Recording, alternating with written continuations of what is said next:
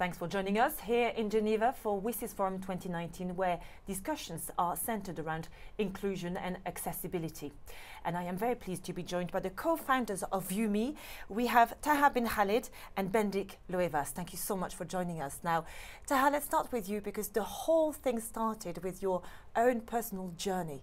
Tell us more about that. I'm going to share a story with you which started from my school when I was sitting in my class, and there was this lecture by a really good presenter, and the problem was that I was sitting at the last seat and then I couldn't see the presentation, and because I couldn't see the presentation I lost interest in that and I was unable to actually consume that content. And then after the class I realized that was it just me who faced these challenges sitting at the back not able to see the presentation, or is it like all other people also like me who faces these challenges at different events and conferences? So I started going to a lot of conferences and try to sit at the back seats of these venues. And after the event I used to talk to these people, hey, how was the experience? Were you able to see the presentation? Did you face any challenges? And then when I get to know that, people were like, yeah, we couldn't hear the presenter properly, we couldn't see the text on the screen. So I found out that it was just not me, it was other people like me who are facing these challenges. So I was like, I want to solve this problem for people who face these situational limitations, right? And anyone can face these situational limitations. And when I did start researching about this, I found out that a lot of, or a portion of the society is kept aside from participating as these events, which is people with disabilities, people who have low hearing, or who are who are blind, or who are deaf, or who have physical limitations. So I was like, I questioned myself, how inclusive are these events? How inclusive are these presentations? And then I wanted to create a solution where I wanted to design a product or design a service that's universal and that ensures a complete or great experience for every participant, no matter if they have a disability or they are without a disability. Fantastic. So tell us a bit more about your solution, Bendik. What can you tell us about it? Yeah, so basically we created technology that enables any organizer or presenter prior to the event itself to simply upload their presentation. They will be able to communicate to the attendees at the event in advance that they can go to vume.io and simply enter a 5-digit room code, and they can, using their own personal devices, without downloading an application or something complex, they can just in their browser simply connect to the presentation.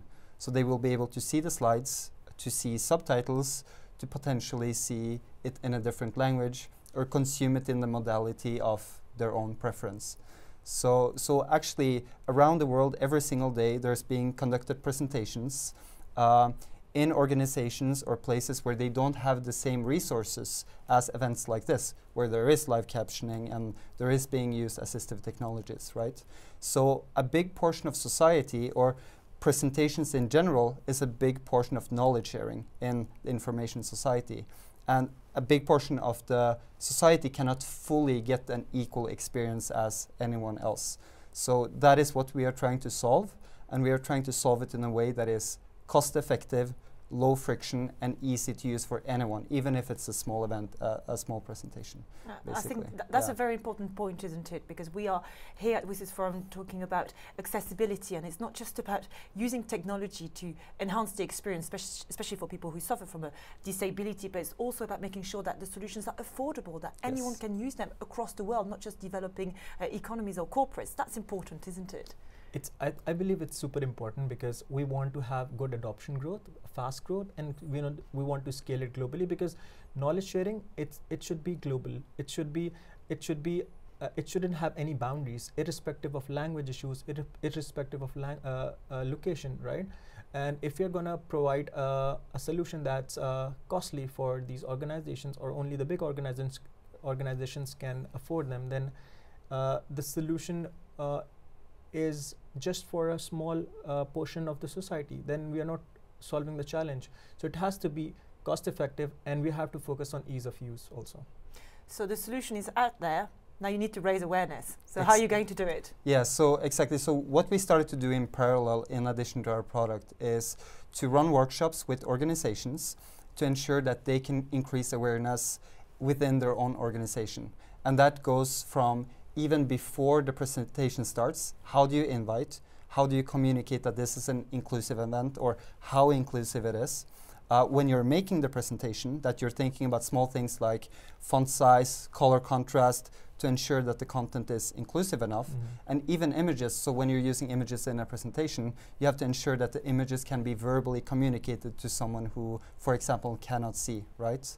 And then it's post-event. So even post-event, anyone with facing a disability should be able to communicate both with the presenter and the other attendees in an as equal way as possible as anyone else, basically. So. Fantastic. Well, thank you very much for your good work. Thank you. you.